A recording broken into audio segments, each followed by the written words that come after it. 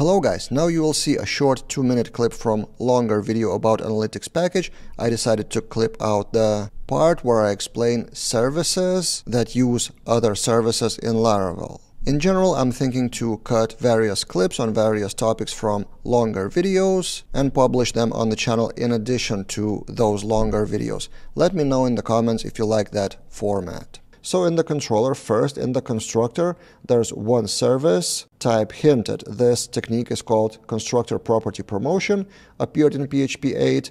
And here we have service to get the dashboard data. This is kind of a global parent service for analytics dashboard, but then inside it has another service in constructor. So this is exactly what I wanted to point out. It's a service within a service, and dashboard analytics service will call the methods from this analytics service, which is in constructor. So this is how you may want to structure services in your Laravel applications.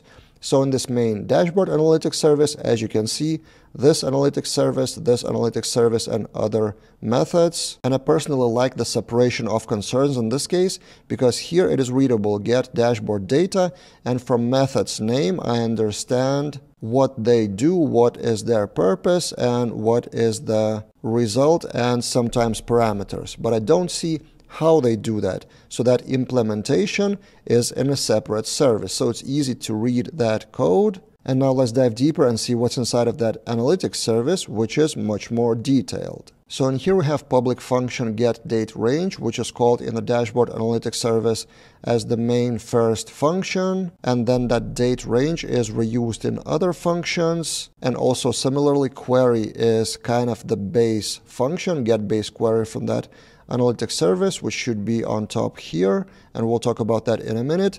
But as you can see, two functions to get the variables, which are then reused many more times. So query is here, passed as a parameter in 7 or 8 functions. Again, good separation of concerns in my opinion.